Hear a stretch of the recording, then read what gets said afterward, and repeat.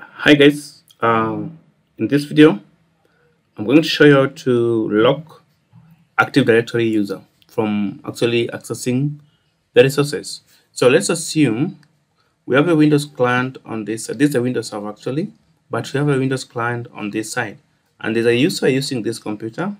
It's called actually admin test. So let's assume that we don't want this user to actually access any domain related resources. So what do? We need to do that kind of action at the server level, right? First thing, we need to identify the user and maybe the organizational unit they are based in. So to identify the user, just go to Tools, then go to AD Users and Computers. Then we want to lock this guy here, okay?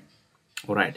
So before I log in, let's just go to the user and do this. Lock first on this. Now we are just locking the screen but not the account. Okay, we're going to actually block the account later. So you're seeing right now this guy can actually log in.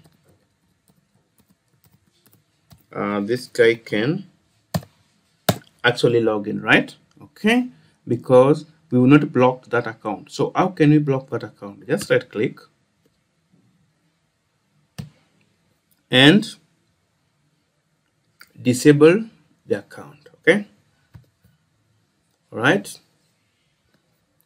So we've disabled that account. So this user here will no longer have access to our domain related resources. And how can we test that? Well, to test that, let's just lock here. We can restart this machine or just try to lock it first. Yes, let's just sign out first. Sign out, yes. Okay. After signing out, we're trying to we are going to try to log in as admin test. Oops.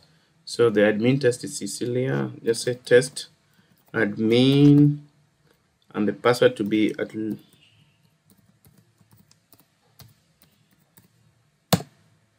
yep. So you see what's happening here. Your account has been disabled. Please see your sysadmin. Okay, so that's how actually you can block or disable user accounts in your Active Directory. Okay, so that those particular users can no longer access the resources. Let's say there's an ex-employee that actually there's an employee that's leaving the company. So as soon as actually they give the notice, you just disable the account because they're no longer using the resources and they can misuse in case they are disgruntled employees. All right. Okay, so that's how to disable employees. Right.